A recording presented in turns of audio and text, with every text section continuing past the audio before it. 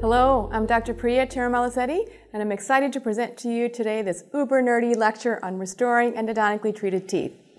The lecture will be broken down into several sections as follows: basic concepts, prevention of coronal microleakage, evaluating what's remaining before and after endodontic treatment, posts, direct fiber and resin post and core, the final restoration, and minimally invasive concepts in restoring endodontically treated teeth. And lastly, aesthetics and non-mitral bleaching. Let's start off with basic concepts. When researching this topic to write this lecture, I reviewed many research papers and journal articles. There's a wealth of information regarding this restoration of endodontically treated teeth. How do we, as practitioners, decide what method or material is optimal and correct for our purposes? Is it all accurate? I've tried to compose an evidence-based presentation that you can incorporate into your everyday practice.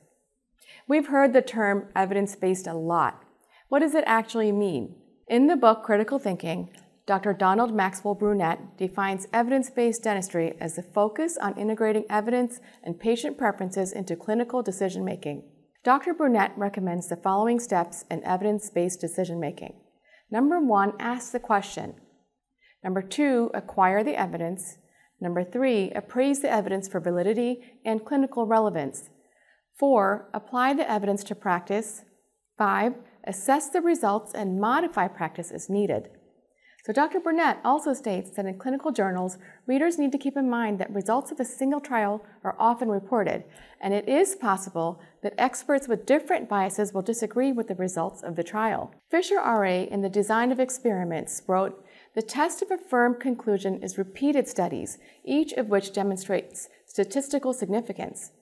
In real life, however, it may be difficult to perform repeated studies in the dental field because there's so much variability in our patients and the materials are costly.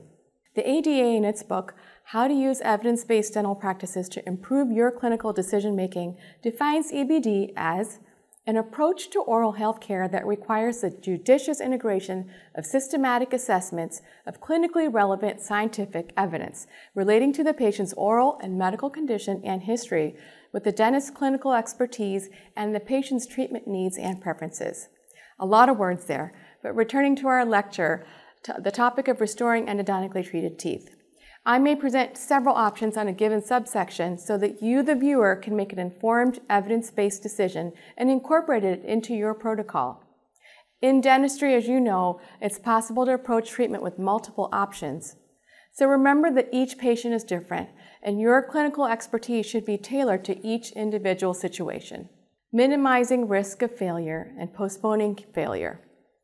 The clinical success of an endodontically treated teeth, which I'll also refer to as ETT, depends on multiple factors.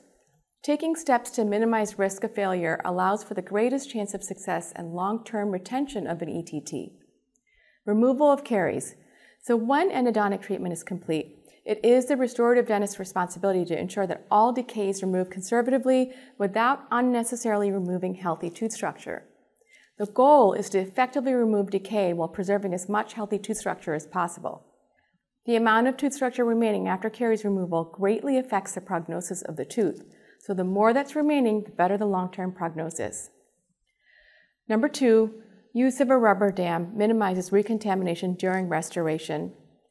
Number 3, evaluate the existing periodontal support and also the amount of occlusal forces the tooth will bear when deciding on the final restorations.